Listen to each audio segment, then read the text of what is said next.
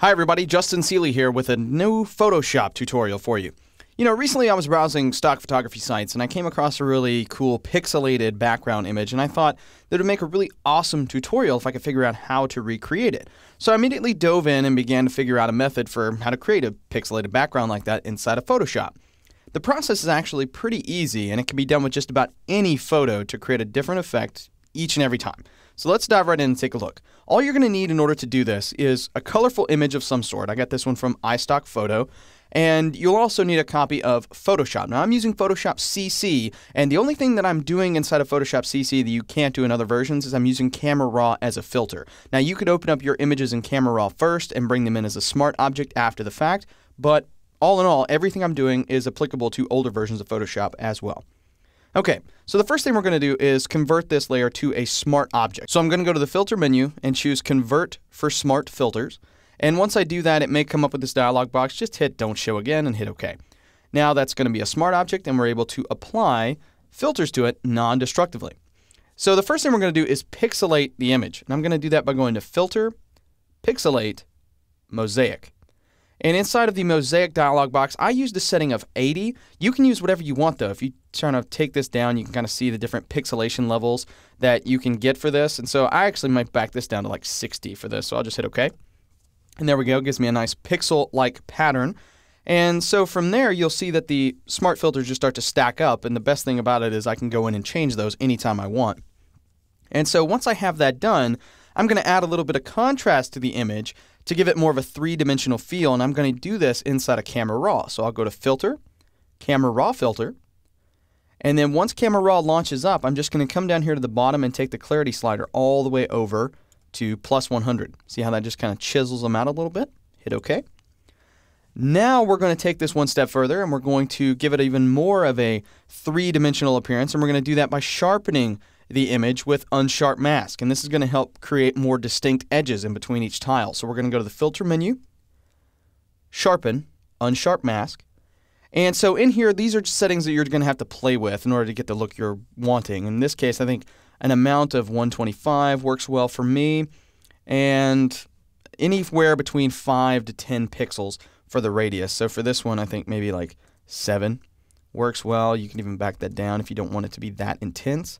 And so maybe 4 works well for this. So we'll go ahead and hit OK. And so once I have that, you kind of see this three-dimensional look is starting to take shape. And so now your image may also look a little washed out. So in order to fix that, what we're going to do is go back into Camera Raw and give it a vibrance adjustment. So we're just going to go to the Camera Raw filter, double-click on the name.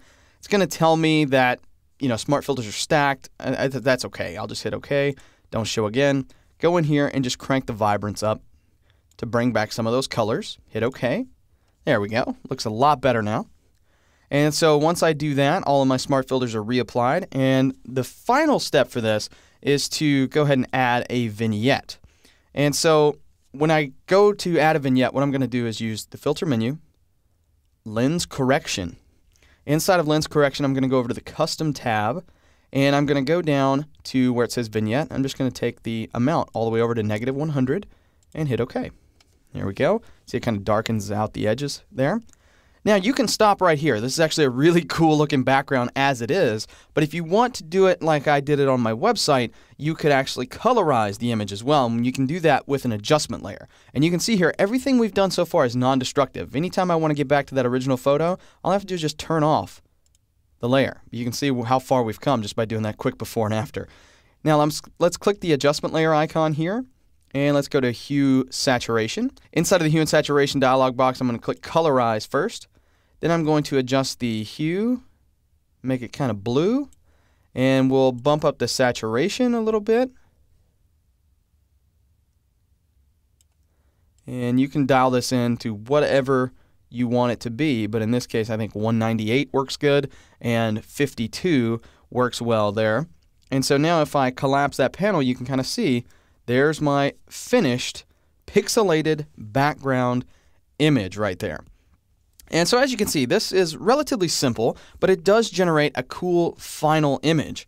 So hopefully this sparks some of your creativity and gets you creating your own pixel backgrounds inside of Photoshop. If you come up with one, be sure to send me the link via Facebook or Twitter, and I'll share it on my community of websites and social media profiles.